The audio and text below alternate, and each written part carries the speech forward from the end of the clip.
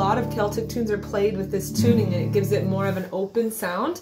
So the notes are D, A, D, G, A, D, and that's why it's called DADGAD. So the 3 chords you'll need for the reel that I'm teaching on Friday are G, D, and F. So the nice thing, it's D is ridiculously easy. You just have to cover the G string, which is this 3rd one. So put your 2nd finger on the 3rd string, and that's your D chord.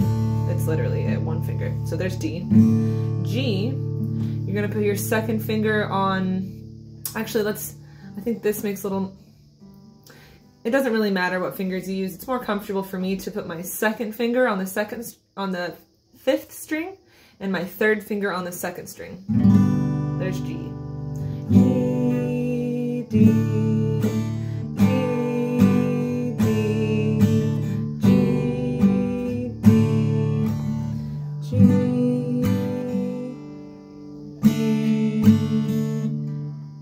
If it works better to use the 1st finger, you can.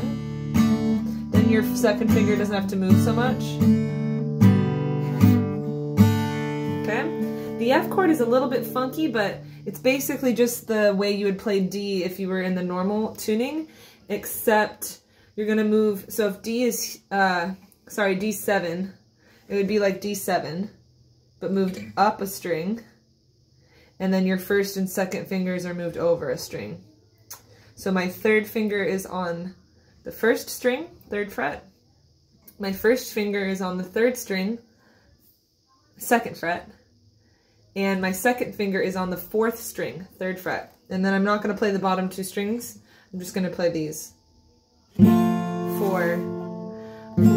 There's F. F, A, C. Okay.